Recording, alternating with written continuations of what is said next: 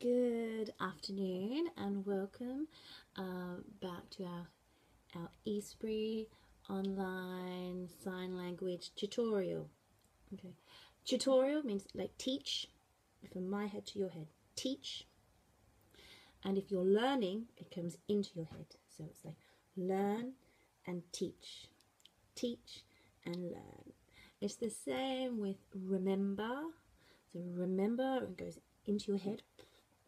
Remember, and then forget is when it's forgot. Forget, remember, teach and learn. So it's all about the direction. It's the same sign but just a different sort of direction and placement. It's really important in sign language to remember the direction. Okay, because I'm teaching, or I'm teaching everybody. I'm teaching you all, so I'm all going around everyone. If I'm just teaching one person, it's teach, learn, teach, and you're all learning. It's sort of like when I'm telling, if I'm telling everyone, or if I'm just telling you. So you've got to think of the play. So if it's a whole class, you tell everyone. See how my hands go out to everyone. If it's one person, you tell them. Or two, you tell. Two people. Okay, so you really have to think. It's a very important part of sign language is the direction and the placement of who that you're talking to. Okay, and is it about you? If I'm talking, backwards and forwards. If I'm talking to everybody, that's talking. It's like two people like that, and they just talk, and see I'm talking to everybody. If I'm talking to one person. Okay, so it's just an important thing about sign language is to remember the direction and the placement of who you're talking to. Same sign, lots of the time, just different direction and different placement. If you're telling me, you're telling me. I'm telling you. Or sometimes you go, I'm telling. It's like I'm giving you all this information from my brain to you. If I'm giving all this information to everybody, I go tell everybody from my brain to everybody. Okay, so it's just important. It's an important thing to remember in sign language. Now today we're going to hopefully, I'll do 10 minutes, maybe a bit, actually probably a bit more, because I haven't been doing it every week. I need to do some catch up. See, let's say catch up. I like that one, catch up. It's like my hand is chasing, I'm catching up. Some catch up work. Some work. So we're going to do, first, we're going to do a bit about welcome, and when you meet a deaf person, what do you say? Second, we might do some people do animals like that, or animals. And then maybe I would like to do a little bit of visual phonics that we use at Eastbury School, and with deaf children, but it's very helpful for lots of children, and especially those who don't speak English. Okay, if they don't speak English, this is really helpful, especially in the early years. Okay, so first, when you meet a deaf person, the first thing you say, hello. Some people go goodbye like that, or they say goodbye. It really is the lip pattern. Remember, we said lip pattern's really important with sign language. So if you went hello, it's much easier to know. That really doesn't matter. When you meet someone, the first thing you would say is hello, and that's like, how are you? Or all right, means your body, put your hands on your body and your thumbs up. Are you all right? Is your body well? And they would respond with good, bad, okay, I'm okay. Or then maybe they're a bit ill, and ill is with your little fingers, ill. I was a bit ill. And you might say, where were you ill? Was it head? Was it stomach? Chest? Breathing? A bit ill. Okay, so that's it. Ill. and that is also healthy. So how are you is actually the same sign as healthy. And so it's like saying, are you healthy? Healthy and ill. So you would ask someone, good, bad, okay. Then you might say your name, and we've done name before, it's like a salute. Your name, what? And remember we said we put the question at the end. And then you would spell your name, you know, the letters of your name, which we did spelling before, so you should remember now. So you would ask them, what's name what? Or is it what's your name? And then you have to watch, and if you lose it and you miss it, don't worry, it's okay. Lots of people, deaf people included, they miss it. Just go again, and that's again is 2 fingers, and you just shake it. Again, please. And it's the same, please and thank you are the same, okay? And it's the lip patterns. Okay, I wouldn't worry. Please, thank you. Oh, again, please. Oh, sorry. Okay, sorry.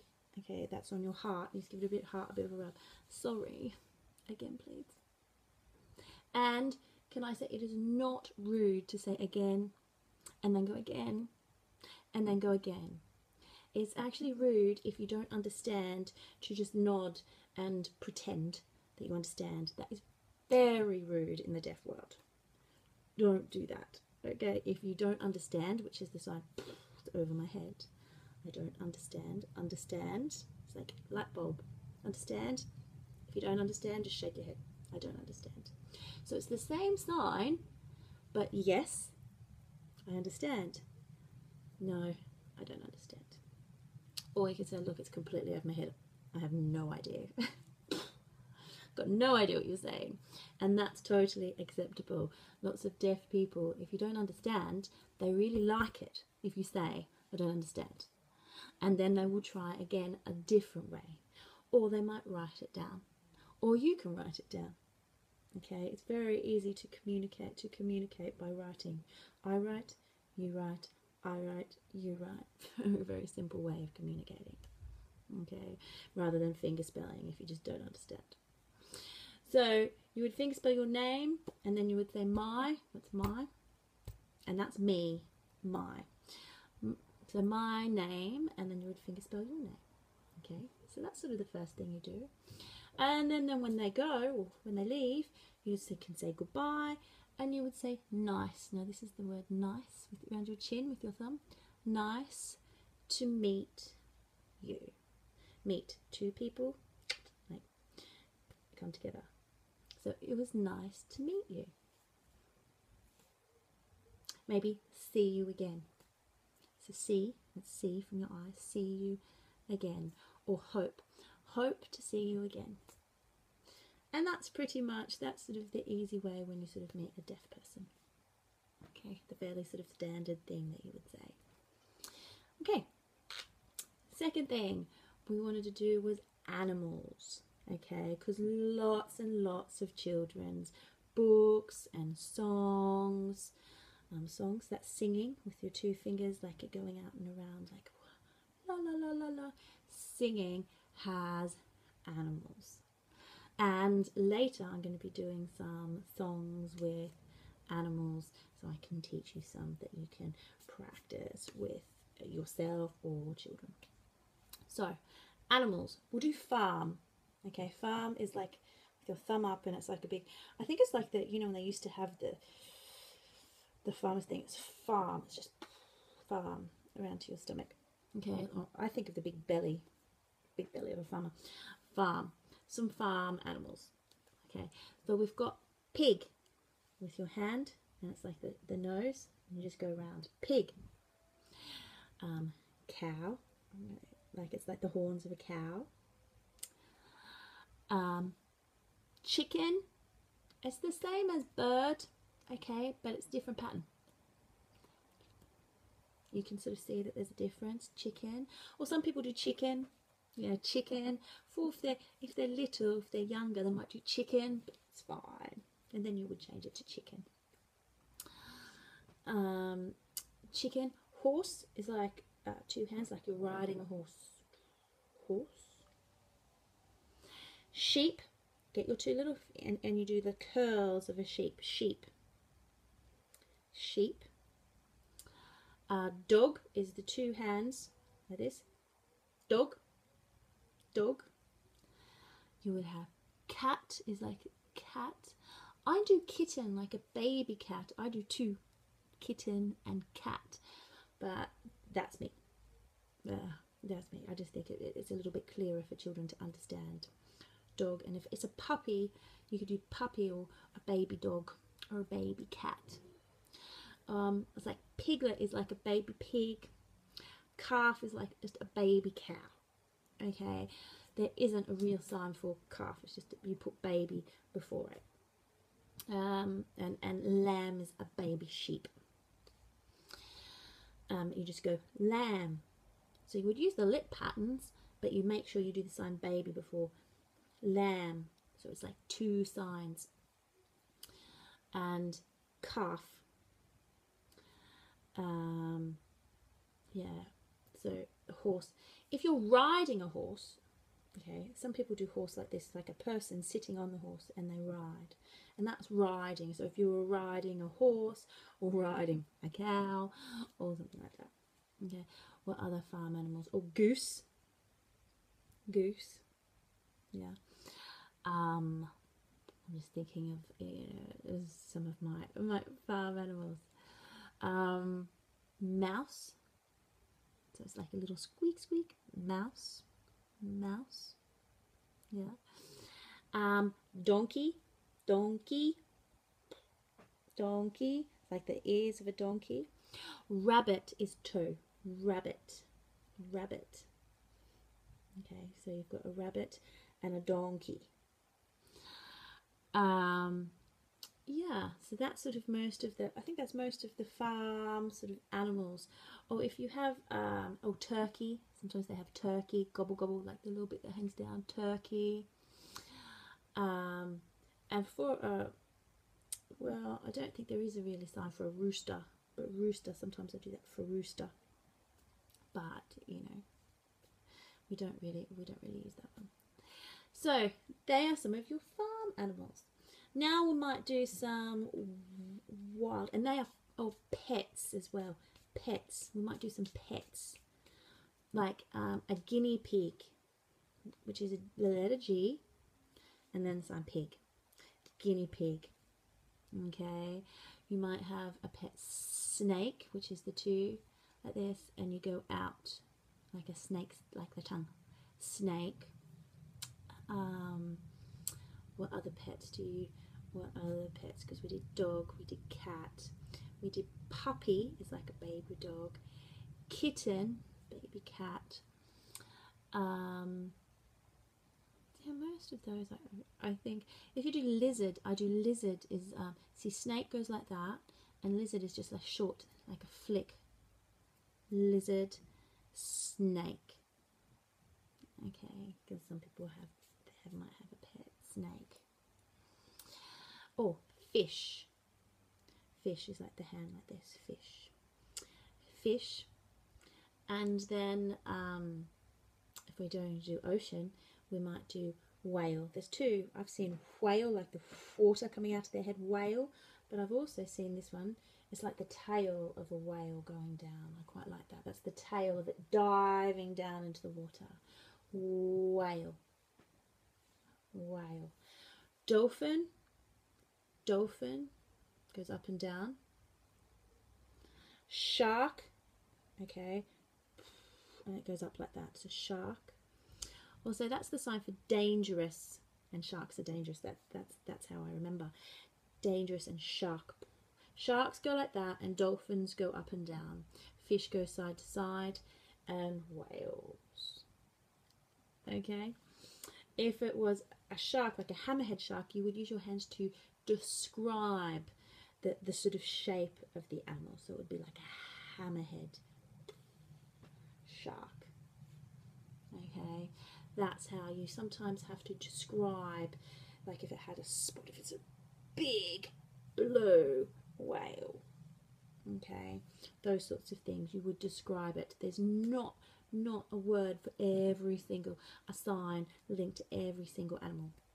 You have to describe the animal. Okay, so that's sort of some of the ocean. Then if we say some wild, thinking wild. I have to remember that sign. There's lots of different sort of wild animals. We have elephant with the trunk. So elephant. I do lion like this with the mane of the lion. Some people do lion like that. Okay, but lion, it's quite visual. Lion. Tiger with the stripes. Tiger. Okay, I do bear because that's actually more of a teddy bear because you cuddle, but some people bear, like they're good bear, like that, as a wild bear. Giraffe, like the neck, and you extend it up. Giraffe. Hippo. A hippo is your two hands on top of each other, like that, and just like that. Like the hippo's mouth. Hippo. Crocodile is with the teeth. So you're like crocodile. Snap, crocodile, and that's hippo. So they're different. That's crocodile. Monkey. It's quite simple, really. And this is gorilla because they beat their chest. So gorilla, monkey. Okay. If it was a chimpanzee or different types of monkeys, you have to describe it, okay, and you would spell the name. But that's the sign for monkey. It's the same for chimpanzee. I mean, the lip pattern's different. Chimpanzee. I'm trying to think of some more animals. That should be most of them that I can think of. Zebra is the same as tiger because they both have stripes, but it's a different pattern. You can sort of see that's a bit different. Tiger and zebra. And you might like to, for children, you might like to add the colours. So you might do black and white. Zebra. To sort of help describe it. And we learnt colours. You learnt colours before. Okay. So they, I think, are most of sort of the African sort of wild animals. Oh, I do like kangaroo. Kangaroo is like kangaroo, like jumping. Kangaroo. Oh, hedgehog. I like hedgehog. Goes like, it's like the spines that go backwards. Hedgehog. Fox. Fox. Wolf. They're sort of the same. Fox and wolf. It's the lip patterns. Fox. Wolf. Okay. And squirrel. It's like the tail that comes around. Squirrel. Okay, so the squirrel. Squirrel. So I think that's most of the animals that I can think of. You've got your zoo animals. Oh, penguin is like on the side. You know, like you can't really see me, but you put your hands down by your side and you sort of walk like a penguin. A penguin. Yeah, a penguin. And that's most of the animals.